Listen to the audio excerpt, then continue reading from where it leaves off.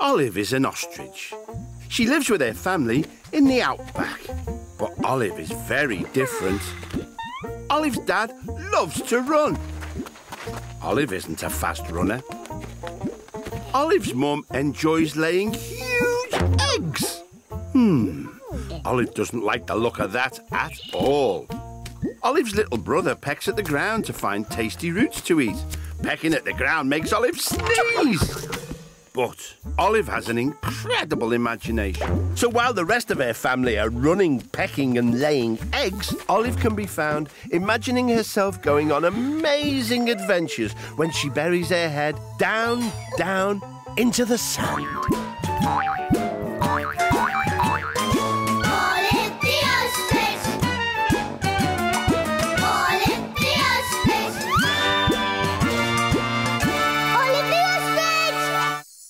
Until she popped up somewhere new. Olive was standing in a clearing surrounded by tall trees. She could hear someone bouncing up and down behind a tree, so popped her head round to see who it was.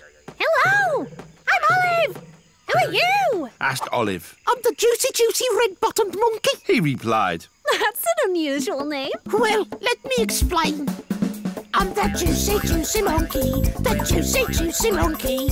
Knees bent, jump up, grab the juicy fruit. I'm the juicy monkey, the juicy monkey.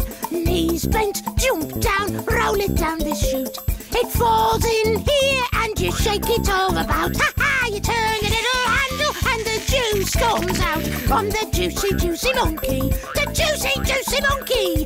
Drink it up and shake my bottom all about.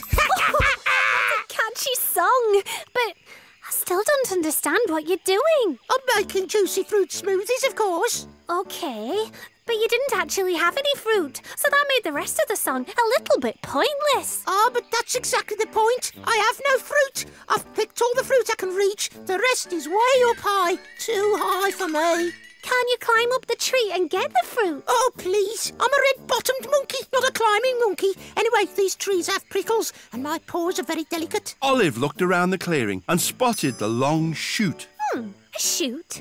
Lots of fruit a monkey can't reach. I think I may have an idea. We can use the chute to poke down the fruit. I'm not sure that's a good idea. But Olive wasn't listening and started poking the chute high up into the branches. She poked again. That's a funny sounding fruit. That's not a fruit. That's a juicy red-bottom fruit bat. As Olive pulled the chute out of the leaves, she could see the bat was perched right on the end. He was wearing thick spectacles. Who's that poking my tree? Asked the juicy bat. I'm Olive. Sorry for poking you, but I was just trying to knock down the fruit from the top branches to make juicy fruit smoothies. Oh, I love juicy smoothies. Maybe I can help. I could pick the fruit and throw it down, but since I can't see very well, the fruit would go everywhere, and that's no good at all. Olive looked at the bat, the chute, the smoothie maker, and the fruit high in the trees. Gag, I think I may have another idea. Juicy bat, fly up with this chute.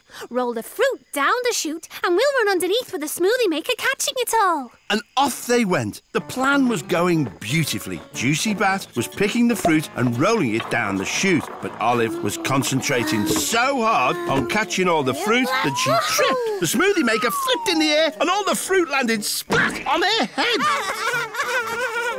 What's so funny?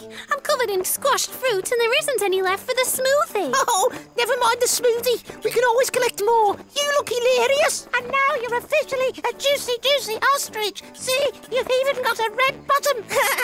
Olive looked around at her bottom. The berry she landed on had made it all red with juice. They all sang the song. She's the juicy ostrich, the juicy ostrich. She tripped up and now her bottom's juicy too. They all laughed, and as they did, Olive realised it was time to go.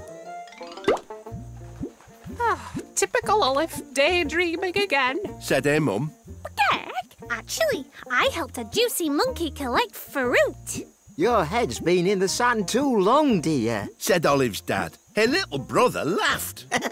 But Olive wasn't listening. She was already dreaming of her next big adventure.